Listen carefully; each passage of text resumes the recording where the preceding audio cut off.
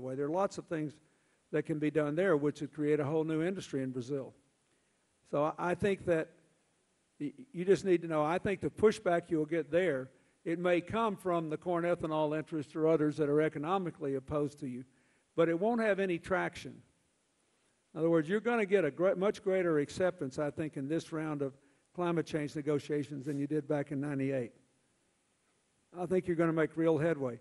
What people are worried about in Brazil is not, do you have the most efficient biofuels in the world, and wouldn't it be nice if we had it? Everybody knows that's true. No one can approach the 9-to-1 conversion ratio you have achieved. There are some biofuels from cellulosic biofuels that are around 6-to-1 now, and because of transportation differentials, the jatropha trees in Africa, for example, are quite attractive. And there are some places now in America that are looking at growing jatropha, but the problem is it won't stand any frost at all. So there are all kinds of other options out there. But your problem will be entirely internal. The world will say, well, if we let Brazil help us solve our problem at the price of more rainforest destruction, have we really gained anything? And that's what you have to answer. If you can find an answer to that problem, then I believe you'll see some states, American states, for example, we talked about this earlier. Once we pass the cap-and-trade system in America, I think California will set it up so that there's an economic incentive to use cane ethanol, even with the 53-cent tax on it. And I think, keep in mind, I don't think you ought to get in an either-or thing with the electric cars. I think what you need to do is to say that a lot of countries can't afford to import electric cars and don't manufacture them. So for all those countries, biofuels is the best alternative. Then I think you should acknowledge that every country goes to hybrids before they go to full electric vehicles, and the hybrids should be electric and biofuel or biodiesel, not regular fuel. And you should, but I wouldn't worry about the fact that the Israelis are going to subsidize the production of and the sales of 100,000 electric cars, or that Mr. Tata in India is trying to figure out a way to produce an electric car that just for good measure goes around with a solar panel on the roof. I mean, who knows what's going to happen? You just have to trust Brazilian innovation to keep making the changes necessary to stay ahead of the curve. But don't put yourself in opposition to the electric cars. Just say that for the foreseeable future, you're going to be able to reach places that electric motors won't go. And focus on, I'm telling you what the problem is going to be in the international forum. The international forum's problem will be, if we let Brazil help us solve our problem, we'll make their problem worse. If you can answer that question, I think you'll see very broad acceptance. Thank you, Mr. President. I often say I'm all for electric cars. We make electricity here, too, in our industries. I was looking through the papers over the weekend, and Sunday's Washington Post talked about a long piece on President Obama's energy policy and really talked about how he's elevated the issue of energy and climate change really to the top of his agenda by talking about green jobs. And, as you know, I work for Vice President Gore, and so I'm a little bit on the internet, probably too much, but I noticed that when you were in Spain the other day, at least the Spanish press tried to suggest that you were saying that you were agreeing with some that say that pushing green jobs is actually may cost other jobs. I looked over the transcript. That's not what you said, and I wanted to give you a chance to respond to that. I said precisely the reverse. There was a study done by a business group in Spain claiming that the extraordinary subsidies given by Spain to green energy had cost twice as many jobs as it had created. And the subsidy received a sort of willing ear now because the Spanish economy is in the tank, like much of Europe. And I disputed that. I said, look, I haven't seen the study, but I said, just inherently, I don't think that's true. Keep in mind, before the current collapse, Spain had created millions of new jobs and had very low unemployment rate and 4% growth, which for a European country is pretty good. And what happened to them was they got hit the same way the UK and Ireland did. They were building housing on a trajectory that assumed the next 5 years would equal the last 10. So when all the financing institutions got in trouble and all the instruments of residential construction were called into question, the states that had projected the future based on the past got in trouble, in the same way that the American states of Nevada and Arizona crashed first because they had the highest rate of residential housing growth in the previous few years. It was much more than speculation. It was assuming that tomorrow will be as good as yesterday. But I just don't think there's a shred of evidence that supports the fact that Spain and Portugal succeeded, for example, in generating centralized solar power through solar thermal, made a big contribution to their collapse. And when there's a comeback and oil goes over $100 a barrel again, Spain's going to look very smart. And all the people that did that study are going to have egg on their face. Appreciate that. I thought I read your remarks correctly.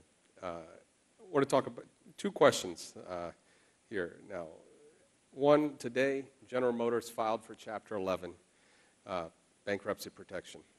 That symbol of American might is now worth less than, I guess, $1 a share. Yet here in Brazil, GM has been growing very well. Like China, GM is doing very well in Brazil. As with other automakers here, 90% of the new cars they sell here in Brazil, GM, are flex fuel cars. In fact, it may even be higher just for GM. From your vantage point, what went wrong in GM? And is there anything about GM's experience in Brazil that may be positive as the company tries to think restructuring? Well, I think that the automakers were hurt by a series of miscalculations, including political ones over the years. When I was president, there was a bipartisan consensus in Congress determined to stop us from raising the mileage standards. The automakers' unions would go in and work on the Democrats, and the automaker executives would go in and work on the Republicans, and they would tell them that Bill Clinton and Al Gore were crazy to try to mandate higher mileage. Americans wouldn't buy those cars, and it would lead to massive layoffs. And they basically tried to preserve the status quo and put all their energy into producing SUVs and other heavy, high-mileage cars for which there was a momentary gap. They also fundamentally left a lot of their cost structure intact. So they got in a lot of trouble. The second problem that America has, though, is aggravated by what's happened in Brazil.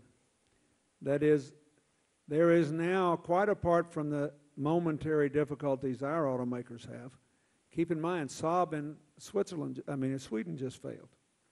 There is a global overcapacity of automobile manufacturing because everybody wants to get in and make their own cars now.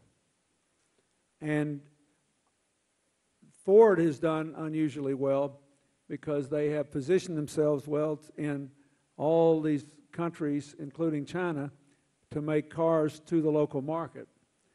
And General Motors, as you pointed out, has done some of the same things. So that's a big problem. A third problem they had is that their benefits for retirees were enshrined in an era when America had a monopoly on the local market. And because the business community joined with the health insurance community to kill health care reform, when I was president, they allowed another 15 years to go by where we're paying more for the most expensive health care in the world that is the only system that doesn't cover everybody and gets worse outcomes. So one of my friends used to joke that who was a General Motors executive, he said he was a guy in the healthcare business who produced cars on the side. So these things I think that the administration in general has done quite a good job with this automobile business. It's very tough. I should make full disclosure. My family was in the Buick business when I was a boy growing up. I was under a car when I was 6 years old. I could change the oil in the car at 7 back when a real person could repair his own car. Nobody can do that anymore. It's all covered up. But I think I know everything that's good and bad. The American automobile producers have gotten better in the last few years. They're producing higher quality cars. But they're going to have to go through this because of global changes and the residue of problems that built up over decades. And when they come out, if we do it right, General Motors will be a strong company, Chrysler will be a successful merged company, Ford will do even better, and the world will have an automobile structure more in line with the number of cars people can possibly buy every year all across the globe. That's what I hope will happen. And in the process, we'll move toward more clean energy cars. Well, last question. You're a fantastic student and appreciator of history. As you look back from the beginning of American history to today, who's your favorite Secretary of State? Well, that's a hard question. My personal favorite is the currently serving one. But I think, let me take that as a serious question. America's mission from the beginning was not to interfere in the affairs of other countries, but to try to be a good partner and a good friend and to perfect our own democracy, that if we were a good example, that would have a big say. Beginning at the dawn of the 20th century, when, by the way, Europe and the U.S. were as trade dependent as they are today, before World War I, we began to be involved in the rest of the world. And every time we extended our power through military or commercial means, for every friend we made, we had people thinking we had gone a step too far. So we have had to measure this all throughout now more than 100 years. I think it's clear that in the last 8 years we became too unilateral. We had very good relations with Brazil and with Latin America when I was president, not because the government of Brazil agreed with every decision the United States made when I was president, but because you thought we had the right model, that we wanted to share the future. And we didn't think we had all the answers, and we thought we had to work together. That's the sort of government you have again today. And the legacy of the President and the Secretary of State is yet to be made. But I just believe that when good people have the right ideas and are working within the right framework, good things tend to happen. So I think if we work together and we save our grandchildren for the worst consequences of climate change, that's quite a legacy. If we work together and we prove that once we get through this financial crisis, we can have an economic model in Latin America and in the United States that not only generates wealth, it does not increase inequality because there are so many new jobs and so many businesses, and because all of our people have access to education, that's quite a legacy. And the more we do that, the more those kids who represented all the different faces of Brazil will be the face of the future. That is, our differences will matter less than our common humanity. That's what these people ought to be thinking about. Get the right model and try to make something good happen every day, and your legacy will take care of itself. Just make something good happen. And that's what you have to think about in climate change.